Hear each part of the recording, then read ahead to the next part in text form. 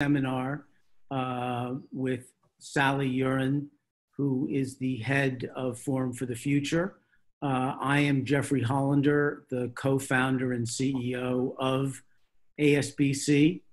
And if you're not familiar with ASBC, check out our website. We are a business membership organization. And if you're not already a member, we'd love to have you consider joining us. Today, we're going to hear from Sally, who's going to talk about developing sustainable systems-based business strategies for this crazy post-COVID world that we live in. And I've known Sally for many, many years and am a huge admirer of the work that she and Forum for the Future do. I had the honor of serving on their advisory board for several years. And they are an unusual organization because they think about the future in a way that few consulting firms do. And their systems-based approach generates amazing and fascinating and very important business insights. They're also an unusual consulting firm because they're a nonprofit consulting firm, and as a result, they are there to work completely for their clients' benefits as opposed to generating profits for their firm. And I find that unique and very admirable. So I'll let Sally get started. We will have ample opportunity for questions and answers. And I will be monitoring the chat throughout. So if you have questions, please put them in the chat. And I will ask Sally as many of the questions as I can when she is done with her presentation. So Sally, we're lucky to have you and look forward to what you have to say. Dr. Sally Uren, take it away. Thank you very much, Jeffrey. Thank you for the kind introduction. And this is indeed the description of Forum for the Future. So Jeffrey is totally right. We are a non-profit. We have a mission to accelerate progress towards sustainable development. And we do that by trying to catalyze progress towards critical global challenges. And yes, Jeffrey was actually involved at the very beginning of Forum's existence in the US and really helped us think about our strategy. We also have an office in London and then in Singapore and Mumbai. And we've been working now for over 2 decades in partnership with business, with government, with civil society to really try and use our futures tools and our systems expertise to really catalyze change towards sustainable development. So what I'd like to cover today are 3 things really. I want to share with you some emerging research that we're undertaking right now, which is trying to make sense of both our crazy COVID world, but where we might be headed next.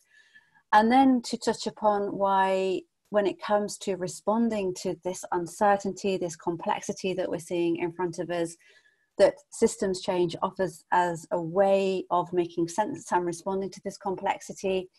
And then I'll just finish up with some thoughts as to how businesses might develop strategies which are based around the desire to create systemic change, and touch on why this is an evolution of how we generally tend to think about a sustainability strategy. And then we can have a Q&A.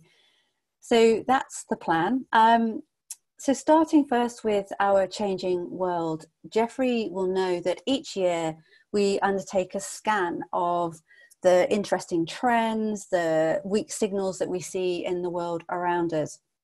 And we've published something called The Future of Sustainability. And to your left are the last 2 years' publications. And this is a really important tool for us because it helps raise awareness of where the world might be going. We take on board a wide range of opinions. And the reason why it's really important is at Forum, we don't believe the future is just something that happens to you. We very much subscribe to the quote by William Gibson, which is, the future is already here, it's all around us, it's just not evenly distributed. And so if we can understand these flashes of the future today, then we can harness the change around us, grab hold of those future insights and actually begin to create the future that we want. And never has that been more important, and more of that in a moment. So at the beginning of this year, we were getting ready to publish this year's Future of Sustainability. we'd already decided to shift from looking at trends to looking at dynamic areas. And we were due to publish in May, but of course that didn't happen. And what we have done is actually dug a lot deeper into the insights, and we shared the first cut of our insights. Actually, Jeffrey was there at a dinner in New York, which I don't know about you, Jeffrey, but that's the last time I was allowed out and had a dinner with anyone other than my family. So it will really remain with me. But we shared the insights and we began the conversation back in March in New York. How might COVID really alter the dynamics of the next decade? And I'm going to share some thoughts as to how we think that might play forward. So Covid-19 then was just really gaining traction in the US when I was last there at the end of March, and really is the first shock of the decade. So in last year's Future Sustainability Report, we called it Looking at Systems Change in Turbulent Times, and we already were very clear that the 2020s not only were this decade of delivery, a critical decade to make really bold choices when it comes to sustainability, but was also going to be incredibly turbulent. But I don't think, even as a forum that spend a lot of our time looking at the future, I don't think we would have predicted COVID-19 happening quite so soon at the beginning of the decade, and the profound nature of the shock that it's given to our economic system, our social system, the environment. And it is really one of those unpredictable big impact events, having an impact on almost everything. So COVID-19 has been affecting flows of information, how goods and services reach the markets. It's affected supply chains. Whole supply chains have pivoted from manufacturing, in the case of Burberry, one of our partners, trench coats, into personal protective equipment. It's affected our relationships, societal structures. COVID has had a profound impact on how governments are operating, really impacting this thing called the Overton window, the kind of set of reasonable policies that we see. That's all really changed over the last 3 to 4 months. And obviously it's affected us all at a really, really personal level. I'm sure I do, all know people that have been affected profoundly by this virus. And one of the ways that we can begin to understand that change is by using the analogy of an iceberg as a way of really underlying that COVID-19 is probably one of the biggest shocks we've seen to the system for a very, very long time, because it has impacted absolutely everything. So not just the kind of the surface level events, but actually the undercurrents, the mindsets that influence how we run our economy, how we live our lives. And on the one hand, this has been really difficult to live through, really disruptive. And my goodness, we're set to see much more disruption to come in as we go forward. But because this has been a major moment of dislocation, a major moment of discontinuity, actually the ability to then use this period of change to create something perhaps better than that we had as we went into this crisis, that opportunity is really there, because so much profound change is happening at all of these levels. And Christina Figueres gave this quote just a couple of weeks ago, and I would really agree in that, because absolutely everything has shifted around us, what we do next over the next 6 to 18 months is completely critical, because we're seeing trillions of dollars being spent on economic recovery. How those dollars are configured, the degree to which they put conditions on decarbonisation, conditions on environmental restoration, has never been more important. And I think one of the insights that has really occurred to me over the last few weeks is that we talked about the decade of delivery. We knew that the next 10 years was really critical for dealing with the climate emergency. Actually, I don't even think it's a decade. I think what happens over the next 6 to 18 months will determine whether or not we're able to deal successfully. Not that I don't think there's going to be success, but meaningfully and in a way that sets us on a reasonable trajectory. So it's not the next decade of delivery, it's actually the next 6 to 18 months, which I think is really super critical. So turning back then to our analysis of what we thought might be really describing the next decade before the COVID-19 pandemic hit, we'd identified what we're calling dynamic areas. So these are clusters of trends, clusters of weak signals that are incredibly dynamic and have the potential for a really profound impact on our operating context. And I'm just going to describe the 4 that we were already working on ahead of this crisis, and just reflect on how COVID has really impacted on those 4 areas. So the first area then, biosphere tipping points. This is not a new dynamic area. We've known for a few years now that actually tipping points can become cascades. And we know that if, for example, that Amazon reaches deforestation levels of more than 20%, then we'll get a tip into savanna. That then might tip the boreal forest, which then will tip the Arctic ice sheets. And we've known that this is a real possibility. That hasn't gone away in the light of COVID. But what I think has been really interesting as a result of the last 3 to 4 months is that COVID has shone a really stark light on the fact that planetary health equals human health equals economic health. And so these tipping points are still moving ahead.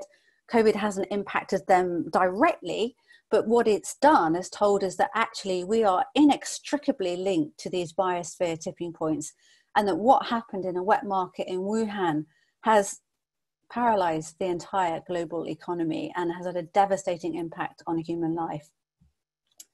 The second dynamic area was the interplay of a number of energy and finance trends. So before COVID hit, a lot of commentators were already saying that the chances of a global recession were high, and we're already seeing the prospect of stranded assets as we saw a rapid move to renewables. And so the impact of COVID means that the economic crisis is no longer theoretical, it's incredibly real. And that bailouts, as Christina Figueres has noted, they actually could lock in this unsustainable system or enable the emergence of a new one. And what I think we have seen over the last few months is a rapid acceleration to renewables. And the next 3 to 6 months will be telling, can we sustain that?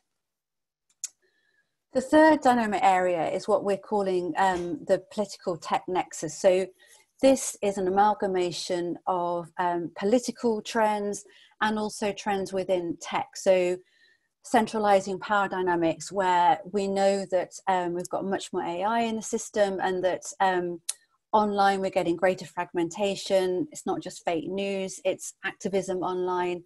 But we're also seeing online that we're able to organize. And I think what has really been interesting within this COVID crisis is that it's impacted both real life communities, but online communities. And this is an amalgamation of trends, which I think could go in a number of different directions over the next 6 to 12 months. We've certainly seen over the last few weeks that public health outcomes have been put above privacy concerns, which, you know, is reasonable. But where is the accountability in that system?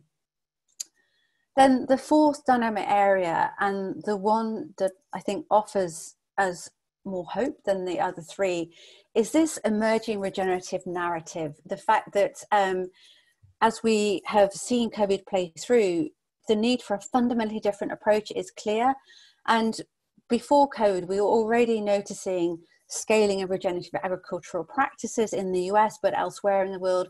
We were seeing the emergence of new business models, ones that were working both for social equity and environmental positivity, not just based on short-term profit maximization. And what we're seeing right now is a really vibrant conversation about what is the purpose of the economy? Is it just feeding that finance machine, or is it much more broader than that? So this is a really busy chart, but it's a way of describing these four dynamic areas according to a tool that we use a lot at Forum called the multi-level perspective. And this is a way of describing what a system might look like. And it really speaks to the fact that any system, be it the global economic system, be it the education system, be it an ecosystem, tends to operate at three levels. So at the landscape level of a system, that's where we have the big, slow-moving trends playing through. And this is where we've got those biosphere feedbacks and tipping points. These are slow-moving, but profound in the nature of their impact on the regime, which is where we all live our lives. It's where trends such as changes in legislation will play through. And that's where we see the dynamic areas of energy and finance and democracy, governance and tech play through, influencing our day-to-day lives. And then any system has a niche where there are things bubbling away. They may or may not come to hit the mainstream, or they may completely come into the mainstream and transform the mainstream. And that's where we're seeing this emerging regenerative paradigm playing through. And the orange colors are where we're seeing actually COVID has really accelerated change in this space. And then we've got these hexagonal, actually they're not hex, they're pens, anyway, they're 6 sides, I think that's hexagonal. But the one I wanted to draw your attention to is this generational values transition at the bottom. Because not only have we got these 4 dynamic areas, ahead of COVID, we'd already identified a number of what we were calling mid-decade tipping points. And one of them was the fact that we are seeing a generational transition. We're seeing a generation coming through for whom ownership is less important than the previous generation, and for whom who they work for really, really matters. And actually what we're seeing through COVID is those mid-decade tipping points, so generational transition, irreversible tip from fossils to renewables. Actually, that's happening now. It's beginning to happen right now. So what we thought might be really pivotal moments mid-decade are actually playing through at this point in time. So they're the 4 dynamic areas influencing the landscape, the regime, the niche. But what does that really mean? What is going to happen? And of course, we don't know the answer to that question. Predicting the future is totally a fool's game, pretty much impossible to do. But what we can do is begin to understand the different trajectories that are emerging out of this crisis. And we've been doing an awful lot of work over the last few weeks looking at, well, what actually is happening with those system shifters. And we've identified 4 trajectories. The first, in no particular order, is unknown. This is a continuation of where we are at the moment. It may pan through, it may not. But what we're definitely seeing right now is the emergence of 3 other trajectories. And going back to where I started, this means that what we do over the next year has never been more important, because we are seeing collapse already. We're seeing trajectory emerge where there isn't enough to share, and we must protect our own. We are seeing the rise of nationalism. We're seeing the failing of multilateralism in some quarters. We're also seeing disciplined, tech-enabled control is there to keep us safe. This is also a trajectory in which we see that the growth model that we have today is very narrow in its articulation. But we're also seeing transform. We're seeing that awareness that planetary health can equal human health, can equal economic health, and that the fates are deeply, deeply intertwined. We're seeing that recognition lead to City of Amsterdam adopting the donor economics model, for example. We're seeing new business models emerge. We're seeing businesses making really bold commitments. So Unilever's Nature and Climate Fund, they're not alone. We're seeing lots of attention on nature-based solutions. So the fact is that all of these 3 trajectories, you can see signals of all of these happening right now. And this is where the importance of mindset becomes really, really critical. So in the unknown, which is a continuation of where we are right now, we need a mindset of resilience. And this is where we see mixed power, and organization will just continue to, they'll have to sort of adapt continually to this change. Moving to discipline, then this is a sort of more managerial mindset. This is where power is distributed between powerful centralized nodes, and this is a very top-down world. And then moving to the far right, collapse, this is reductionist control mindset. It's very fractures. Organizations are working as machines of production and profit. Whereas in Transform, we have a regenerative mindset. We have a mindset that says, you know what? The economy can work for nature. The economy can work for society. Power is distributed between civil society, the third sector, public sector, business, philanthropy, and organizations understand that actually they need to be adaptive. They need to understand the complexity in the world around them to allow the emergence of something that was better than we had. Which is why I would argue that right now in this COVID world that's emerging into a post-COVID world, depending on where you are in the geographies around us, systems change offers us a way of making sense of this complexity, and it offers us a way of really focusing on that transform trajectory. And Donella Meadows was one of the first practitioners in systems change. Systems change isn't particularly new, but the application of systems change to sustainable development challenges really is something that offers us a way of driving catalytic change. And so really famous quote from Donella Meadows, our world is complex, it's interconnected, but we treat it as though it isn't, and then we wonder why we're not able to solve for global problems.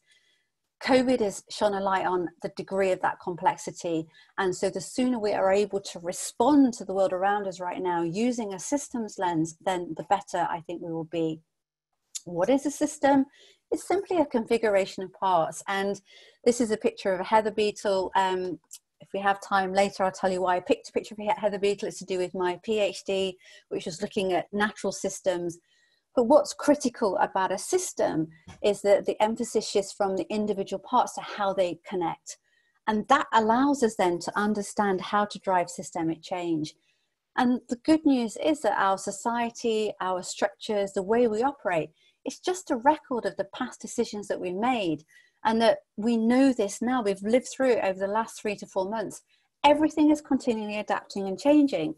And so right now in this post-COVID landscape or mid-COVID landscape, actually harnessing the fact that everything is literally changing, going back to the iceberg, deep mindset shift is changing, deep structural shifts are happening around us, then we can harness this dynamism and create new outcomes, new goals, and create the emergence of new systems. And the big shift that we need to make if we think about driving systemic change is that actually we need to be really designing for transformational change.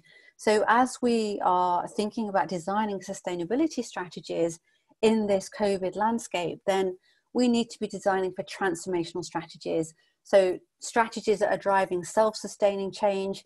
We often don't pay enough attention to that. We come up with innovations, but we haven't thought enough about, well, what needs to be true in the system around that innovation to drive that change.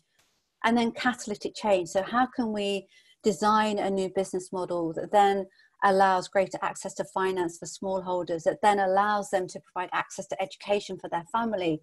That's an example of catalytic change. So the last section. So as an organization then, how do we design these strategies that allow us to navigate this COVID complexity and allow us to harness the best of systems thinking and drive the emergence of new resilient systems? Couple of things. Organizations really need to understand the world around them as a set of interconnected systems and use that understanding to understand, identify where they can make the biggest difference. So a pharma company really needs to pay attention to climate. Simply by bringing down their direct carbon emissions, they're going to improve health outcomes for the populations around them. But also by really looking at diseases such as malaria and solving for those, then we have climate and health impacts. Climate change, elevated temperatures is increasing the occurrence of malaria, which obviously has got known health impacts. And so as a pharma company, how can you really shine a light on that climate health intersection and make interventions that drive climate and health benefits simultaneously? Similarly, in the food system, how can you focus on soil quality in a way that then drives nutritional outcomes in crops, which then improves health and well-being of individuals? So as an organization, where do these systems interconnect and allow you to really intervene to drive multiple benefits? Similarly, going back to soil, we know that if we improve soil quality, then we improve its ability to act as a carbon sink, also improves nutrition, also has health outcomes. So really understanding these interconnections to drive that transformational change. And it will require business to move way beyond their direct sphere of control and not even going into the sphere of influence. We need to go into the sphere of concern. And I think what is really interesting right now in this kind of COVID landscape is that actually now is the moment for businesses to find their voice, because we know that there are deep structural inequalities in the world around us. We know that we need structural reform of society. We need structural reform of the economy. Business has got a real important role to play in advocacy, which means moving from your sphere of control into your sphere of influence and sphere of concern. So how might business right now advocate for that structural change that we know is needed in society and in the economy?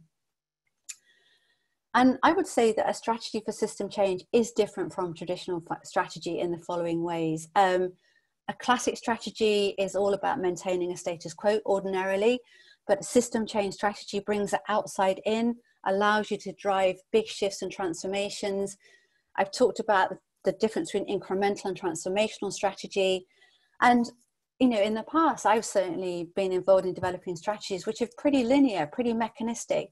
But actually, we need strategies that allow us to navigate this complexity, make swift and meaningful pivots.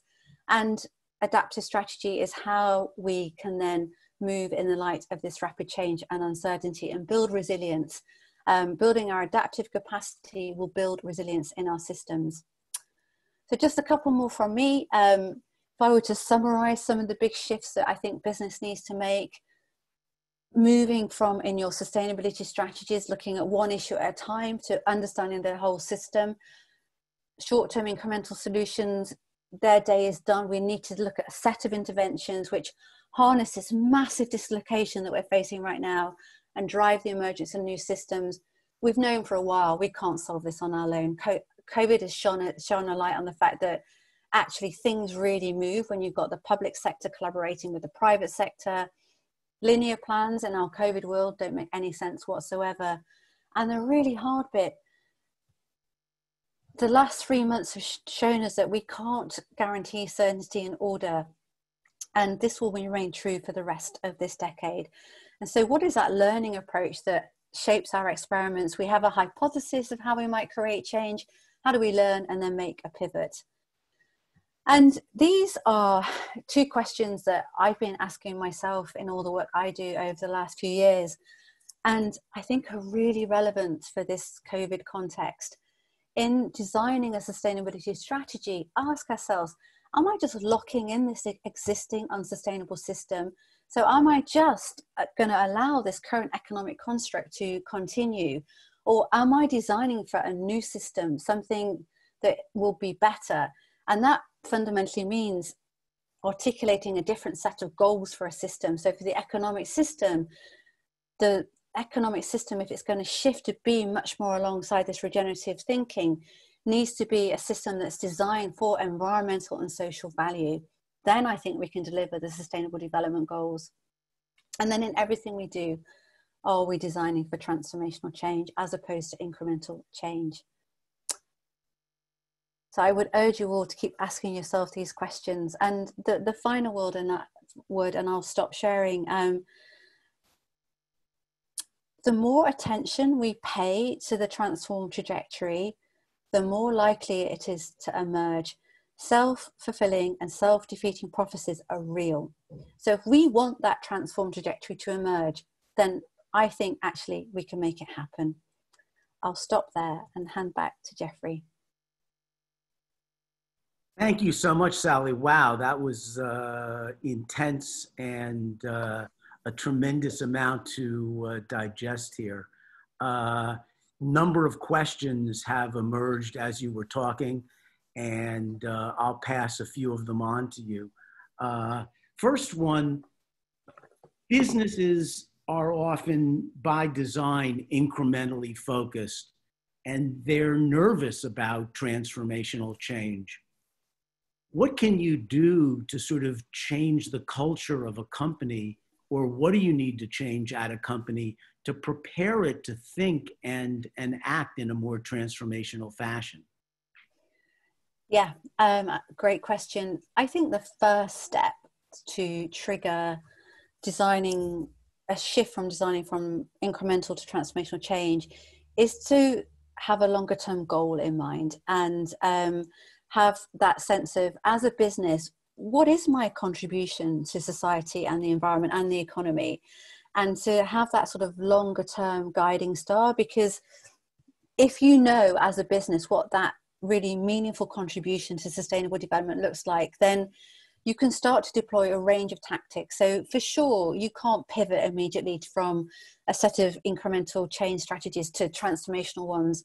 But what you can do is experiment much more deliberately if you know where you want to get to. So I think the big pivot for me is that businesses, and this is happening already, need to shift from asking, okay, so what am I here to do? And it isn't just about short-term profit maximization. It's much broader than that. And I think the rise in interest around stakeholder capitalism is a really useful construct, because actually the longer term license to operate will be delivered by understanding, how can I turn a profit, but in a way that actually builds environmental value, in a way that builds societal value. Because if I can't build environmental value, then, you know, nature, it's often said that nature, if nature was a bank, it would have been bailed out a long time ago. Well, it's true. We're going to run out of natural assets. And right now as well, if I'm not able to operate my business in a way that I'm building social capital, then I'm not going to attract the best talent. I'm not going to be able to build community resilience. And so the fundamental premise is that long-term economic success, and even short and medium-term economic success, is linked with your ability to deal with these big sustainable development issues. So having that articulation of what is my contribution to sustainability gives you a North Star that then you can start to experiment towards. And you'll have a number of bets in play. You'll have some big bets, one or two, and then you'll have the incremental stuff, because you have to keep the wheels on. So you also need to be pragmatic. Great, thank you. Another question, and please remember, if you have questions for Sally, to send them in. Another question is, you know, we're already facing mass extinctions, and we have put nature at jeopardy. How do we think about that? What do we do about this incredible disaster that is unfolding alongside COVID? Yeah, I think we have to understand, how do we accelerate our response to restoring resilience in nature? And for me in particular, that is why I'm really interested in this whole clutch of nature-based solutions. I think that offers us a real opportunity to build resilience in our energy and food systems in particular, but also do that in the way that we start to restore nature. And nature-based solutions, I wrote about this in a blog a couple of weeks ago, they're not new. And the link between climate and biodiversity isn't new. But I think what's really emerging as we're sort of coming through this crisis, coming from planetary health equals human health equals economic health, is that actually we can use the markets to some degree to start to restore nature. And that will give us an accelerated pathway to building resilience into nature. So I think that's really quite exciting. And it goes back to another thing, which I think is really important. For every dollar you invest as a business, how can you maximize that investment, not just for the financial health of your business, but for nature's health as well? And I would love to see more of these big funds that have been announced over the last few weeks, because honestly, they show us how interconnected nature is to economic prosperity, but they give us a turbocharge to go into some of these really vulnerable ecosystems and begin to restore them. And I am an ecologist by training, and I know you can do this. And that is the hope I think we need to hold on to. We can restore systems. Okay, well, that's hopeful. Another question, which I'll read: how would you evaluate, prioritize, and price externalities into the interconnected systems model? Yeah. And how do we align those externalities with our financial markets? I think that's a brilliant question, because this is so dynamic at the moment. So going back to that transform trajectory that I talked about, that is a trajectory that is one where we have priced in the externalities. And it's where the work of the Capitals Coalition, a lot of great work that's been happening by many organizations, has begun to find its way into mainstream economic accounting. And we're seeing that happen. We're seeing investors beginning to ask big businesses, so hang on a minute, what is your value at risk from climate, value at risk from biodiversity?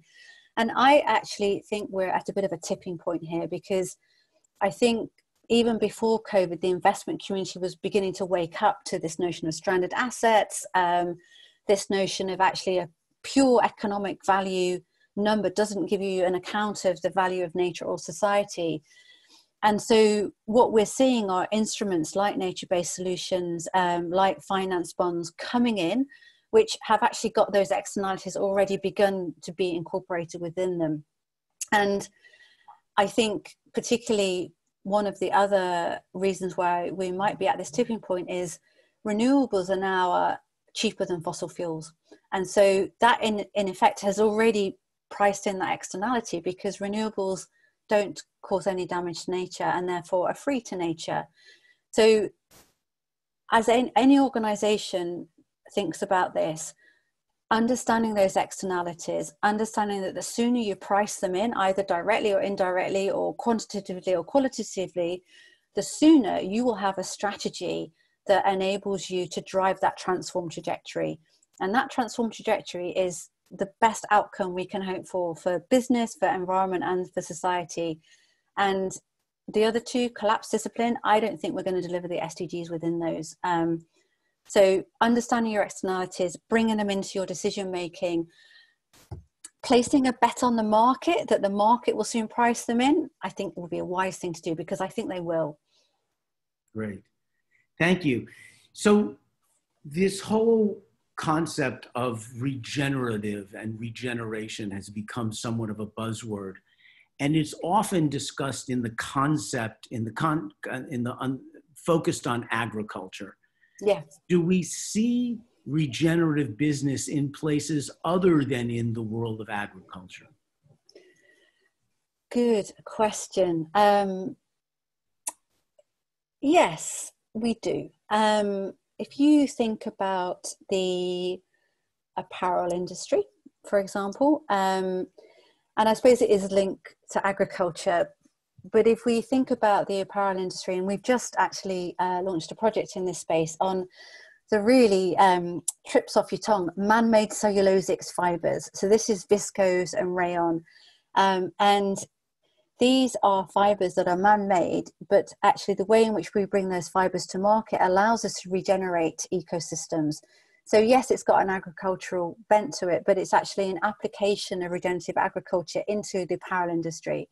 And scaling man-made cellulosic fibers is a way of accelerating restoration, particularly of primary and endangered forests. And so I think what you're seeing are models emerging outside of the ag sector where the principles of circularity just being pushed one step further. So circular economy is great, but in of its own right doesn't guarantee you regeneration, because it's just flows moving through. And I think what you're seeing now are the emergence of kind of circular economy plus models coming through, which actually allow replenishment and restoration. So yes, you see it most in ag. And I think for me, the question is, what can we learn from regenerative agricultural practices in terms of application to other sectors? And apparel is beginning to do that. And I think other sectors, personal and beauty care, is also beginning to do that because it sources these fibers. I think that we can learn a lot from what we've been doing in the regen ag space in the US and other countries and begin to apply that to other sectors. And it's just beginning to happen. Great. So more challenging questions for you. Good. In parts of the world that have, in some respects, taken democracy for granted, democracy is at risk. And specifically for businesses, what can businesses do? How do businesses deal with this threat to democracy that is quite scary? Yeah, it is really scary. And if we think about that collapse trajectory, that is a trajectory where there isn't really democracy as we know it today. And we can see signs of that happening right now. I think I go back to the advocacy point. I think businesses have enormous potential to use their advocacy and their voice to influence public policy. And we've known for a long time that the voice of business has often been a bit disconnected, and we've known that the lobbying into Capitol Hill has been often at odds with the glossy sustainability commitments that are coming through. And I would say, as a business, really understand how can you use your voice to have a conversation with governments about those joint interest areas where you can think creatively about the public policy framework and work with governments in partnership. But it comes from aligning that policy voice and stopping that practice of lobbying for something that actually is at odds with your sustainability policy. I'm pretty sure that still happens, and that needs to stop. And it's not just in the US and in Europe; it happens around the world. It goes back to something that I think we don't perhaps reflect on enough, and really matters right now, and it really matters for business, is how do I use my power and influence to create the fabric that I want to see? And so, yes, there are parts of the world where democracy is caving in on itself, but the businesses are operating in those areas. So how do you use your voice for good and be courageous in doing that? Great. The questions are pouring in. You're stimulating more and more thought here. And someone asked a very practical, basic question that they'd love your feedback on. And the question is renewable the same as recyclable? Oh, that's a great question. Not quite.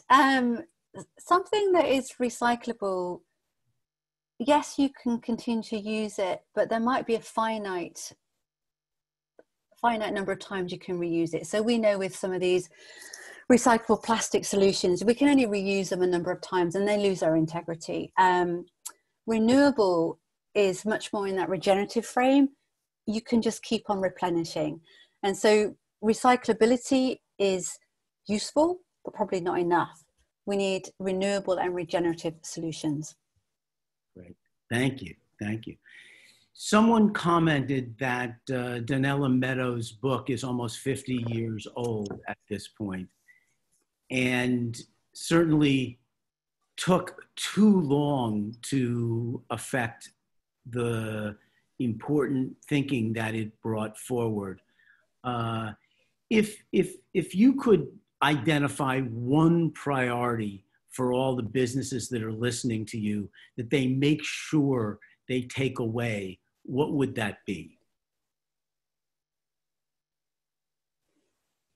I guess I've got a reflection. I think one of the reasons why Donella's work took so long to hit is that, and I think all of us in the sustainability profession might be guilty of this, is, and I definitely am, I mean, I would hate to listen to a recording of what I've just described to you. We use complex terms. We use a lot of jargon, and I think simplification is important. Just because something is complicated, it doesn't need to be complex. And I think this whole area of systems change can be very, very complicated. So I think that's why a lot of this practice has taken a while to kind of emerge into the business lexicon. But if there's one thing that any business can do, I would say understand where you can have the biggest positive impact. So where are those material impacts that you have on environment and society? They probably, if you're a retailer, they won't be your logistics function. They won't even be plastic carrier bags. It will be where and how will you grow food. So really understand those material impact areas. And then going back to a concept that Jeffrey, you and I have talked about a lot, how can I create a net positive impact? So where I have these big impacts, how can I put more back into environment, more back into society than I take out? Because the stocks of capital, of nature, of society are really, really low at the moment. So any business to be really clear, where are those biggest impacts? You know, looking down your supply chain, usually your scope 3 carbon emissions, not your scope 1. Understanding. Explain that to yes. those who don't know the difference between scope 1 and scope 3. So scope 1 carbon emissions, your direct carbon emissions, usually relatively small unless you're in oil and gas, in which case they're massive. But if you're in retail, relatively small compared to your scope 3 carbon emissions, which are the emissions through your supply chain. And so, you know, you often hear a narrative which is, you know, we must fly less. Well, in fact, no one's flying anywhere at the moment. But anyway, aviation contributions to the global carbon budget is actually quite low compared with the production of food, compared with the production of apparel, textiles. So understanding what's happening in your supply chain is often where you have the biggest impacts.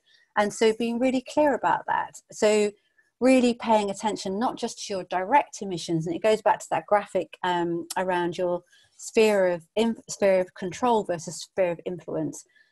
Sometimes the best thing that the business can do is actually, instead of investing $1 in an incremental carbon reduction scheme in one manufacturing site, is investing that same dollar through the supply chain, and you might actually get a really transformative impact on carbon reduction because the scale of the emissions are so much higher. Yeah. As we know from the research that we've done at Seventh Generation, 90% of our impact comes through consumer use of our product.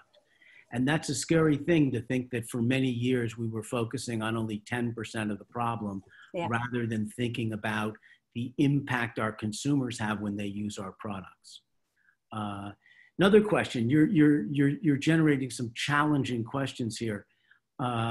When we think about certain industries like the coal industry or the fossil fuel industry, there's a significant issue around stranded assets. Money that is probably on the balance sheet of many companies that won't be able to actually be utilized if we're going to have a planet to live on. What do we do? How do we think about that challenge of stranded assets and the transition we need to make to deal with them? Number one, let's not have any more. So let's think about this properly and avoid creating them. We're still creating them. We're still building manufacturing facilities in parts of the world that we know are going to be subject to climate change. Why are we doing that? So let's just stop building stranded assets in the first instance. Where they do exist, and I think this concept of just transition is really, really important. We're doing quite a bit of work in the UK and in Asia, looking at, as we shift from a carbon economy, a fossil fuel-based economy, to a renewable economy, how do we make that work from a societal point of view? So it's all very well closing down a coal-fired power station in the Midlands in the UK, but what's going to happen to those jobs? And so we absolutely need to take an integrated approach to these societal and environmental issues and make a just transition a reality. And that means for a business that is thinking about its energy sourcing, when it's making that switch, taking the time to understand, well, what's going to happen to that community? And I think, to be honest, one of that second dynamic area, I talked about the energy finance nexus. The reason we picked that out in the first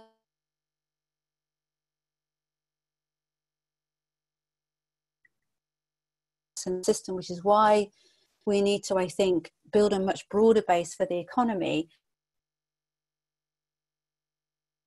And B, as we think about energy transition pathways, food transition pathways, we can be better able to put in the societal considerations alongside the economic ones, alongside the environmental ones. And it goes back, I think, to building more flexibility into our economy. And in fact, I said a moment ago, if nature was a bank, it would have been bailed out a long time ago. I actually think there's a flaw in that argument, because if we just bail out nature using the current economic instruments that we haven't actually changed the structure of nature.